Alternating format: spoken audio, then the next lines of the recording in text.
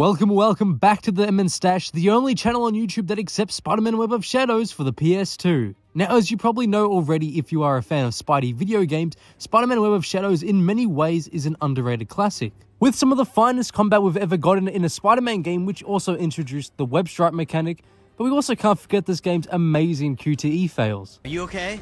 I told you to lay off.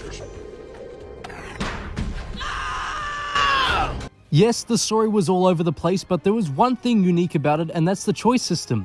Unlike Telltale games where the choices genuinely have no purpose, Web of Shadows gives us 4 possible endings. Now, as you play along, you are faced with many choices which can affect the way Spider-Man acts. For an example, during your playthrough, if you pick majority of the symbiote choices, then Spider-Man will start to change behavior-wise. I probably should have explained first that the choice system boils down to a good and a bad side. Red suit or black suit, if you will. If you pick too many black suit choices, then you get the bad ending. If you pick majority red choices, you get the good ending. However, there is a couple of exceptions, and it all boils down to this one specific choice. Do you save Black Cat, or accept her death? If you don't infect Black Cat with the symbiote and finish the game with mostly good choices, then you'll get what's considered the hero ending, where you save the day, and you do one last swing around the city with Spider-Man's true love, Mary Jane.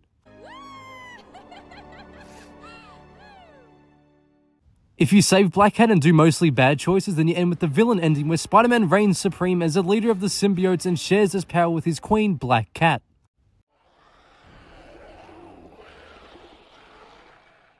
Now, if you don't save Black Cat but do mostly bad choices, you get another version of the villain ending. This time, however, Spider-Man is without a queen and vows to get Mary Jane back. You'll be mine again, Mary Jane. No one will ever say no to me again. And lastly, if you save Felicia but do mostly good choices, then you end up with what I like to call the typical Parker Luck ending. Spider-Man saved the day, but at the cost of losing MJ, with the ending showing him trying to reach her but being sent to voicemail.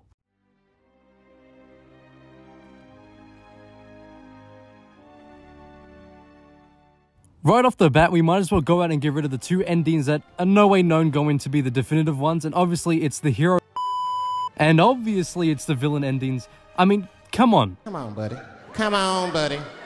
Do I really have to explain it? There's no way that Peter Parker would end up king of the symbiotes and forget his whole responsibility thing. Same goes for the other villain ending, by the way. It would be stupid if that was genuinely the real ending.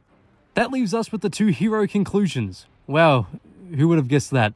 So now it really all comes down to, does Spider-Man in an act of desperation try to save Black Cat from death by using the symbiote? I gotta say, I feel like he would. This is easily the most difficult choice of the game, as it can be perceived in many different ways. Personally, I've always found Red Suit to be a poor choice. While you fight the Black Cat, Spider-Man hurt Felicia so badly under the symbiote that a part of him basically died inside. She was injured with possible broken bones inside, and clearly on the verge of death. Shield medicine would hardly do anything to save her, therefore, the dark choice always seemed to be the right one. If he had to, Peter would give his entire symbiote to save Black Cat.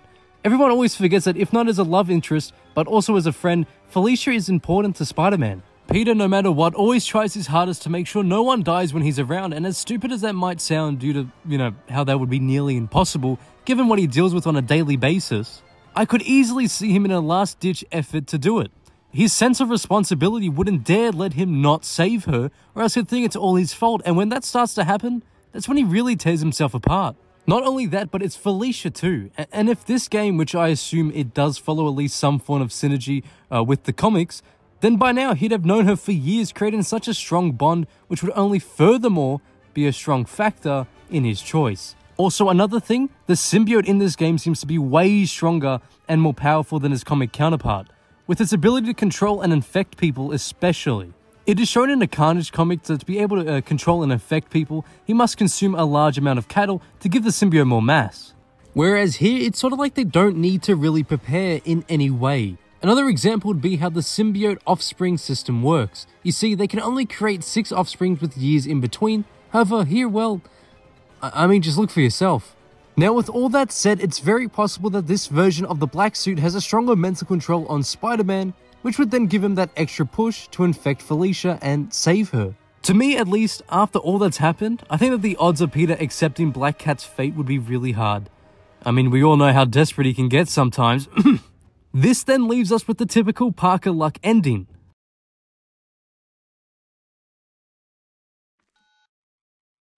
there. Sorry I missed you. You know the drill. I know you're there, and I know you won't pick up. I just hope that someday you'll understand that I did what I did because I was so desperate to win. I just wish I had the strength to do what was right. I'm sorry.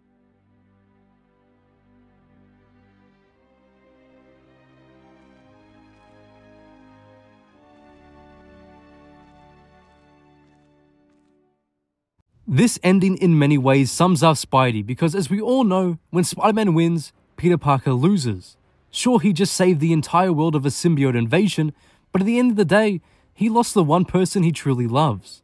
I understand how this ending is pretty depressing, but most Spider-Man stories are because no matter how hard a hero tries, there's always something there ruining his moment. And that is why I believe the typical Parker luck ending is the true, definitive ending.